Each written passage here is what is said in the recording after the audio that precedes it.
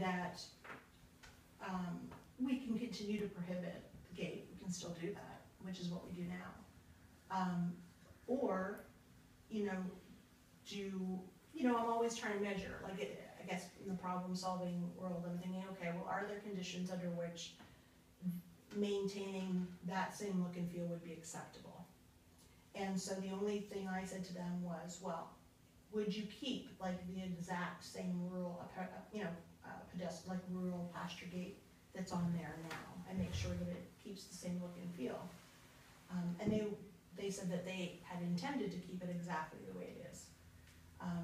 So my thought was, again, because the entrances come to they still have to come to the planning board regardless, I would rather that if that's gonna be the case, that it's, coming through the planning board and it's getting reviewed, and that there are standards that require that it looks rural, or that it still looks like it did.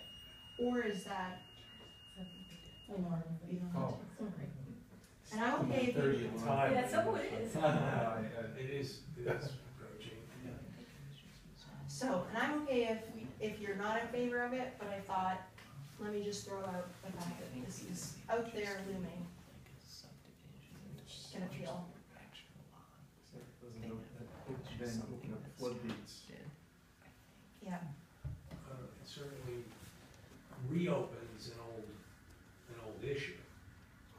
And then the only reaction, there's two possible reactions, right? One is, oh, but that's only for rural subdivisions, or, well, I see your point, let's revisit gates. Well, what does this have to do with, sorry, does this have to do with the sign? Yeah, because right Oh, now, 'cause the sign- subdivision wall signs are in the sign ordinance. Oh. So before I, Isn't there a difference between a wall sign and a gate? I guess I always thought they were different, but they're actually. well, you're right, and it probably needs to go in its own section, but currently it's just in the sign It's section. in there, okay. So I'm kind of just going on with what we have. Okay. And because it's a subdivision sign, and it's usually, right, and it's all sort of tied together. I looked at a couple of other options, and in other places what they'll do is they'll say that, walls, fences have to have a permit, and it's not necessarily a sign, but for us, we never have it like this. They're almost always putting a name on the front, which makes it a sign, right? It moves it from being just a gate or just being a wall to a wall sign. So this one's kind of sits in the middle. And just in general, I wanted to get a feel if it made a difference, and if it does, then say so. If it makes a difference being what? If it was in. Does it make a difference if they're keeping it exactly the way, not exactly, they're keeping it Similarly. very similar to what we already have in the village right now? And it's When just you say a what we sign. already have in the village. Right, Again, remember what you have here is you've got a gravel path Right. that's got a gate next to it because it looks like a driveway, a fenced driveway. yeah, What you're going to turn that into is a gated community, and we should just call it what it is. And so the real question then becomes is it okay to gate a community of 7 homes when we have been pretty steadfast, it's not okay to gate a community of 120 homes? So I do think we have to either revisit that earlier decision or somehow distinguish that this is a smaller development, therefore it's okay to gate it. But let's not call it a gate and make it seem no, different. I wouldn't propose that. I mean, the language that I have in mind still calls it a gate, but it puts, literally it's called, what I called it is, a pasture or equestrian gate. So, and then it's got, design requirements around it, so it has to be 50% open, it needs to be constructed by wood, it has to have particular standards. And remember, the people who last came to us for a gate, they probably would have built it out of gold if we'd let them. Because what they wanted to do was stop the traffic. Right. Right? And this will accomplish that goal. This will stop incoming traffic. So, my Consistency. yeah, I'm troubled by it, obviously, because I think it's too consistent with what we've already done and opposed. Can I just have a question question before we go any further? I just wanna go back. So, what we voted on for the 3 Pond, or whatever it's called. Yeah. So, what we voted on, because there was no discussion of a gate. There isn't. So I'm saying, what we No. voted on, there is no gate, right? That's right, Correct. and there's no Okay. gate permitted. There is no gate, so why, I'm confused, but now we're talking about there should be a gate, I'm sitting there Well, going, the wait thing a is minute, Things This like, is a publicly, what's the term, the road is public right of way. Yes, But I think we're all kind of coming to the realization that this road will never be public. right, yeah, no, that I So, understood, That doesn't make it private, it just Right. doesn't make it public. Right, And at that point, then the question would be, can these people gate their road? The Right. answer would be, well, you can only gate a private road, you can't gate a public road. Well, this isn't public, but it's not private. right, okay. Well, there's a gate there already.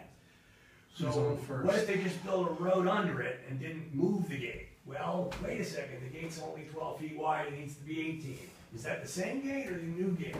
That's the conversation we're having right now. yeah, And it's thanks, Tom. twisted and. Because it starts spiraling, and then I Well, start that should have thinking, been, I think that should have been in the conversation that we had earlier, because I mean, I'm just a little, now a little confused as, you know. sorry, Tom. Well, yeah, that's kind of an important thing, and I know when you were asking these questions, you were asking about the road, and I was, you know, you were asking those questions, and you were talking about the, I was like, why, I was wondering why, I understand why you're asking that question, but you seem to be hinting that it was sort of private, and obviously if there's a gate on it, well, then it is private, and that's a totally different discussion, so, But it isn't, and that's the hard part. It 'cause when isn't. well, how is it see, not? when we look, I mean, it is. well, when you look at a subdivision ordinance, right, the subdivision ordinance, I mean, when you look at a subdivision, you either have to, approve it or not. It's either doesn't meet Oh, the okay, criteria okay. or doesn't, and currently it does, because it is platted public.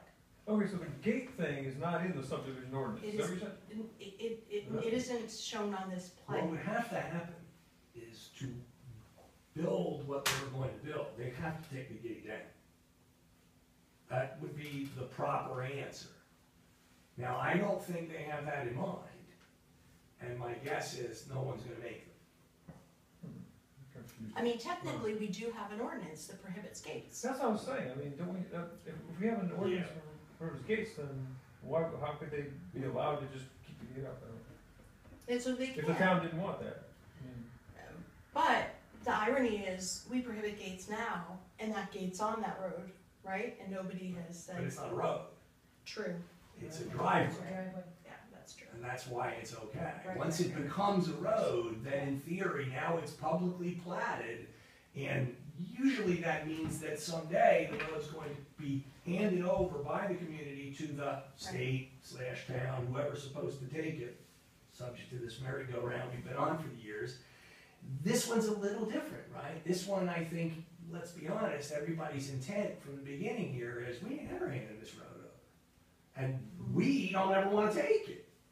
So once that reality floats to the surface, then they go the next step and put a gate on it and say, now what are you gonna do?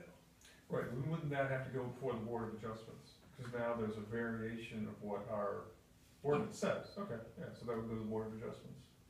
And Okay, so okay, then, I and all, understand. and all I'm saying is, and I'm not pushing one way or the other, presenting that this is sort of what's on the horizon.